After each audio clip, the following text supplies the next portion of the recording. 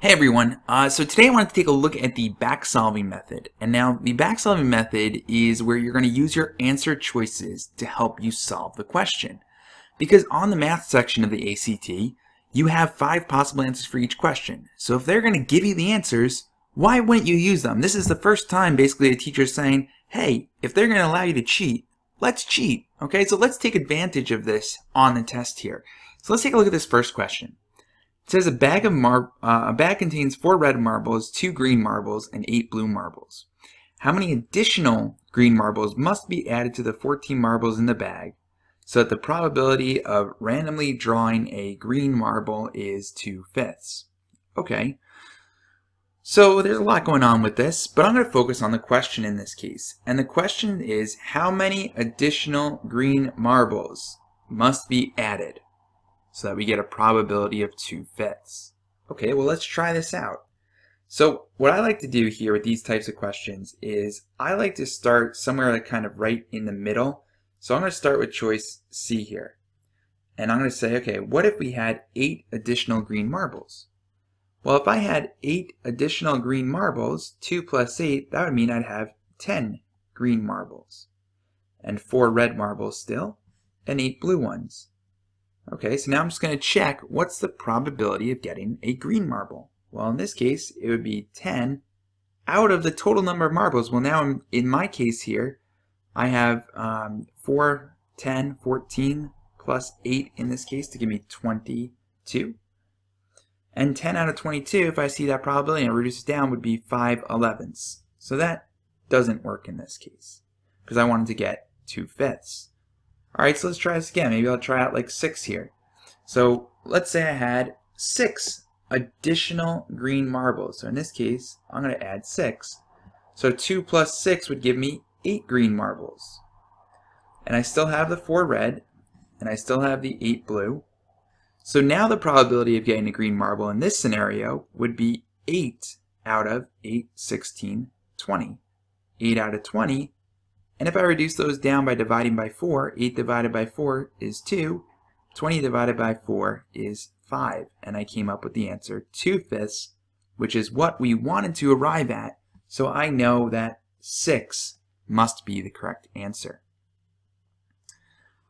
Alright, let's take a look at another one here. So a lot of people struggle with these percent questions, so I'm going to try to make this as easy as possible on you.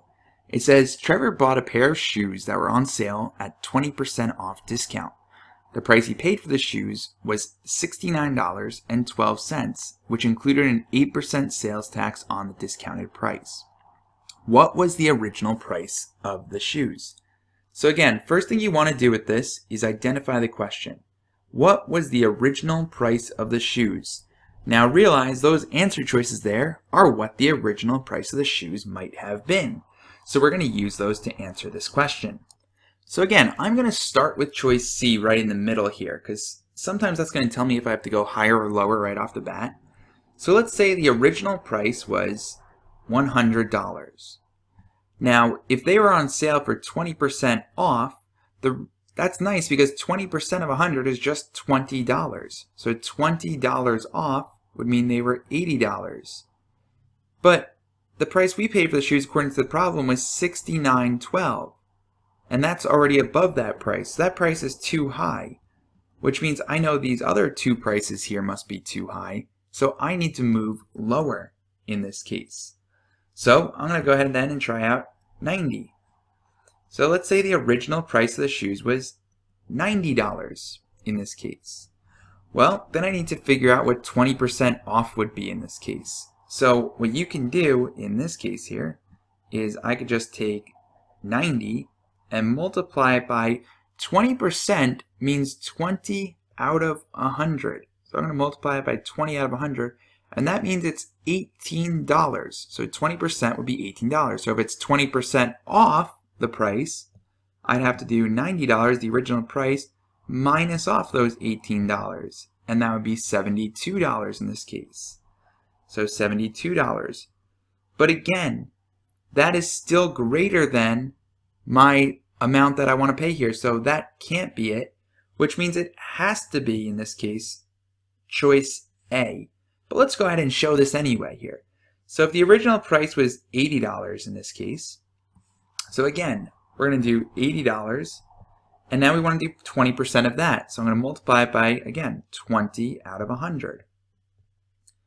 And in this case, we get 16. So that means it was $16 off. So if I have 80 and I take off that 20%, which is $16, that gives me that it was $64.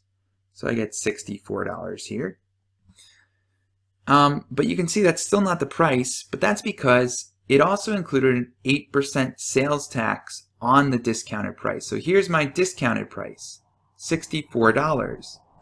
So now if I want to figure out what 8% of that is, I would times by 8 out of 100.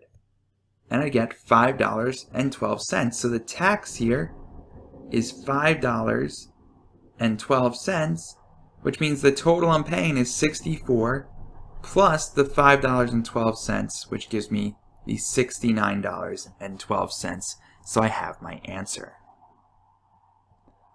All right, let's take a look at this next one here.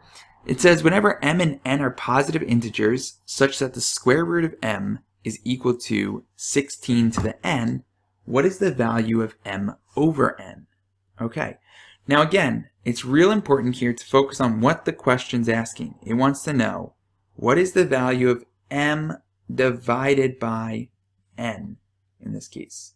So I want to know what is m over n equal to. Okay, well, let's start with choice C here. Let's say m over n was 4. Now 4 is the same thing as 4 over 1. So what I'm saying in this case is that m is equal to 4 while n is equal to 1.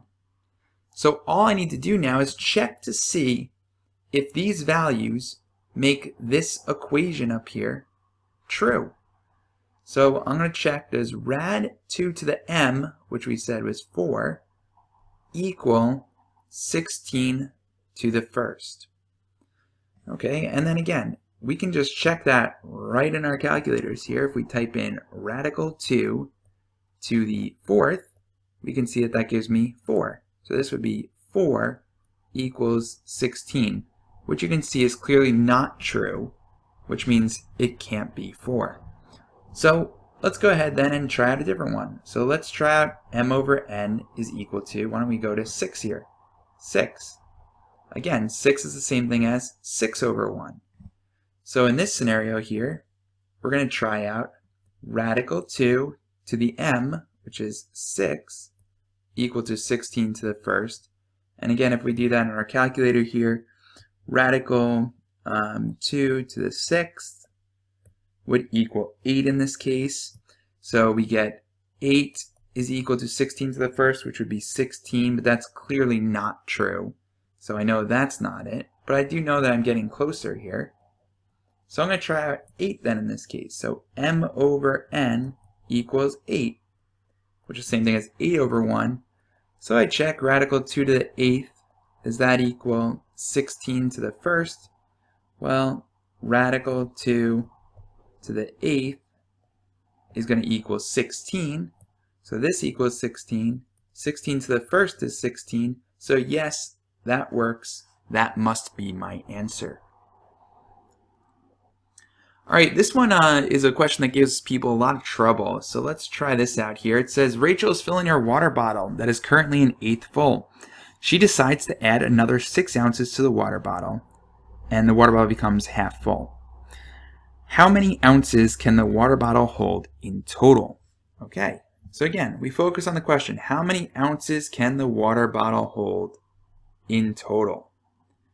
Alright, so again, I'm going to jump right to the middle here. And I'm going to try out 16. Let's say the water bottle holds 16 ounces.